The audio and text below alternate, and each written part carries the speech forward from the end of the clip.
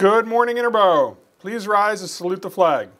I pledge allegiance to the flag of the United States of America and to the republic for which it stands, one nation, under God, indivisible, with liberty and justice for all. Now, stay tuned for this edition of KScope.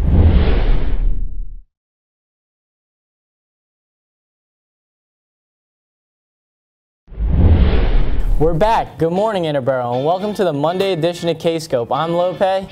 And I'm Yaya with your morning announcements. Pretzel sales will be Thursday, January 10th this week due to Keystone testing, and then will resume on Wednesday starting January 16th.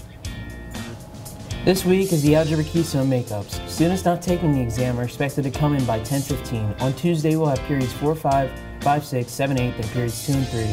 On Wednesday, we'll have periods 4, 5, 5, 6, 7, 8, then periods 10 and 1. Please see Mr. Litz if you have any questions. Join us for the first coffee house of the year. It'll take place in the library on Friday, January 11th. Come enjoy acoustic music and light refreshments. It costs $5 to enter. The sophomore class will be having a meeting on Wednesday, January 16th in room 234. All members of the sophomore class are welcome to attend. This is the perfect time to get involved and help your class make important decisions like where to go for the class trip. See Mrs. Malinich or Mrs. Fiorelli for more information. That's all the announcements we have for today. See you tomorrow, Interboro.